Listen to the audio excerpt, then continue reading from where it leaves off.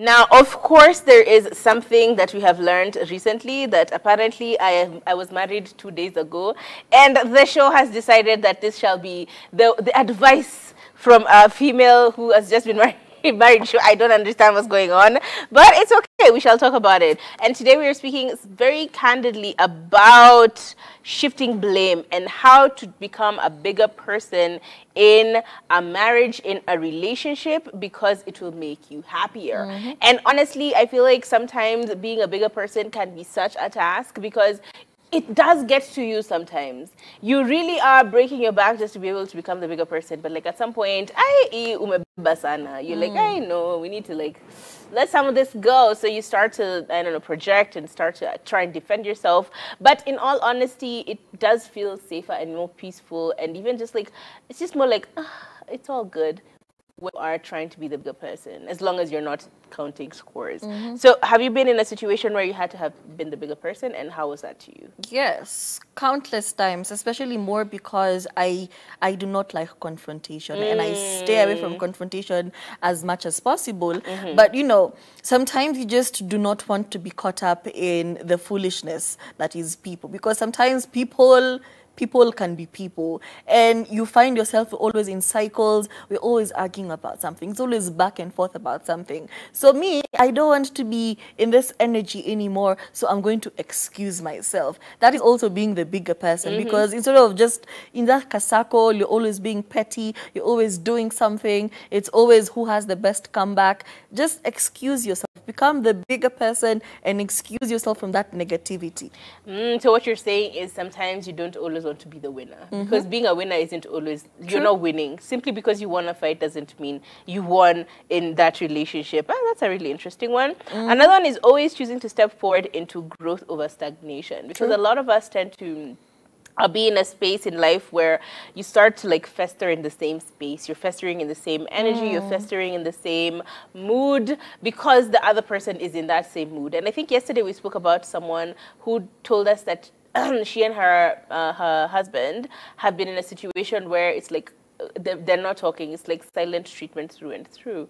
And honestly, it does start to become very foul really quickly, because you're like, where, Kwani, we won't get out of this situation. We're now stuck in a rut. How are we going to get ourselves out of it? And honestly, the only way for you to be able to get yourself out of a loop, out of a bad situation, out of a bad, like, small, stagnant space, is to just choose to be the bigger person. You're like, hey, simply because you're going to act like a child doesn't mean I'm going to act like a child. I'm going to act like an adult. And I will do something that I was, for instance, you were supposed to. The cooking and cleaning. Kwanza tuanze tu hapo. Cooking and cleaning in this household, in households generally, people become so petty about me. I cooked, therefore you need to do the dishes. Therefore you need to take out the trash. And then it just becomes a situation where you're just in dirt. Yeah, what are we doing? So why not just wake up one day, pick up the trash, do the dishes, and keep it moving? Because at the end of the day, isn't it your house? Is it not? True. So that's, I think, one of those things. Try and get out of stagnation and grow because you have become the bigger person. It's a big solution. And also allow yourself to be more flexible, because I think I also saw this thing by Trevor Noah where he said, when you wake up in the morning, always know that things will not go your way. Things are not bound to go your way. Yep. So if you walk into your office, just keep in mind that somebody might disappoint me. It's not going to be a perfect day.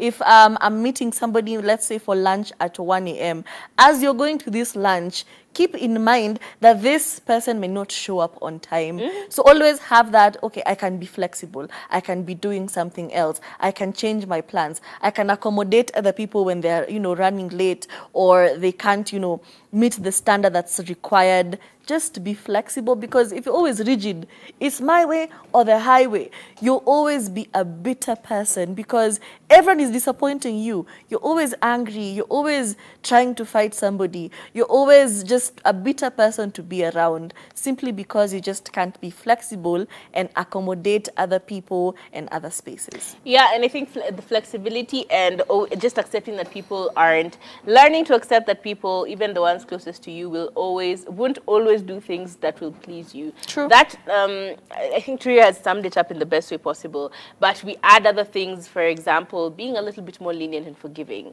Accepting the fact that, yeah, the plans have changed. Okay, so what now? You know, they got late. Okay, then what? True. That flexibility and that acceptance that people are human and therefore they will make mistakes and there will be very little that you can do about it. But you then have to take it in and keep it moving. You know, forgiving, leniency, being a bit more accepting of things, especially being forgiving. True. Understanding that being a bigger person doesn't make you a loser, because people assume that simply because it makes you look like people are walking all over you. That's not really the case.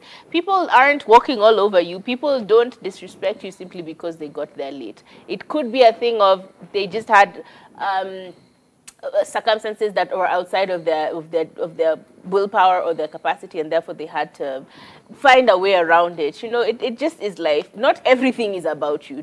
Don't be selfish about it and think that everything is about you. Every trigger is supposed to be sent to you. Just let it go. Just like Usa. Be like Elsa. Yeah. Let it go. Let it It's go. frozen over here. Yeah, just let it go. Let it just swim off your back. Yeah. Yeah, like have you ever seen water being poured on a duck's back? It just flows. So let it be like water on the back of a duck. Let it And flow. also we are getting into the festive season, so this means for most people you'll get to see your long-time relatives. my God. All your family will gather around for Christmas, as we all do. So also don't be the petty person this year. This year, rise above the foolishness. Your auntie starts making remarks, don't be quick to clap back. You know, Yeah. don't be quick to always, okay, you said this, just Usa, excuse yourself, because I realize sometimes people will just agitate you to have a reaction Yeah, out just of a you. trigger. Yeah, so just say, oh, I'm fat. Okay, cool. I'm eating well. You know, you can see my place.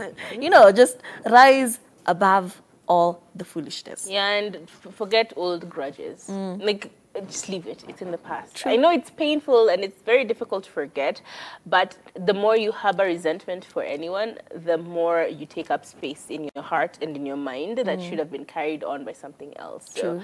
just let it, as we said, like a duck's back, let it flow. Kama maji ukimwagilia mgongo, it's gone. It's gone. Happy festive season. Happy new month. My name is Kathomi. My name is Turife. Have a lovely weekend. Have a drunk December. No, I'm staying clean and Parambulate.